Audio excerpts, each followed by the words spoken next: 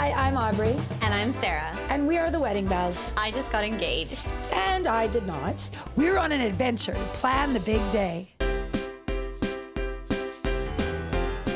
I love cheese! We all know that our bride-to-be So good.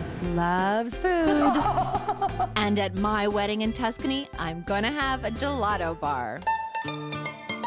Gelato for me is all about passion from your heart into the gelato itself.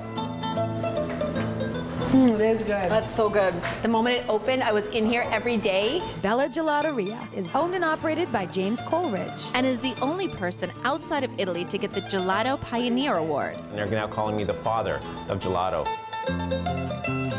Yes, there's a university for gelato, and I specialized in chocolate and alcohol and went and got my master's there. I also specialized in chocolate and alcohol. And so our gelato education began. Here's what we learned. Number 1. Gelato is all about passion and personalities. Oh my God. Oh, wow. Oh, really good.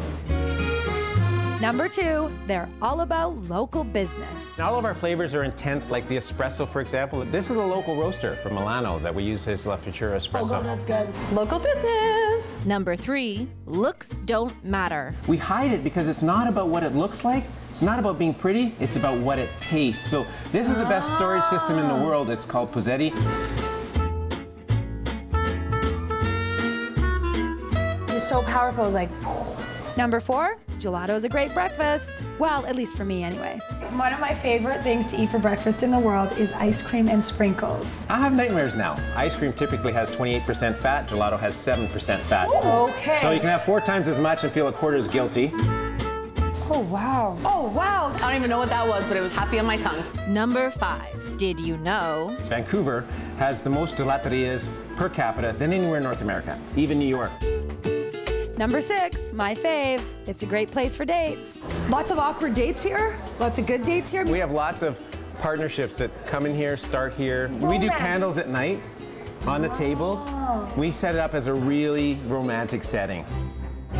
It's a gelato-gasm. Hold on. Oh, God. Number 7. Last but certainly not least, it's perfect for weddings.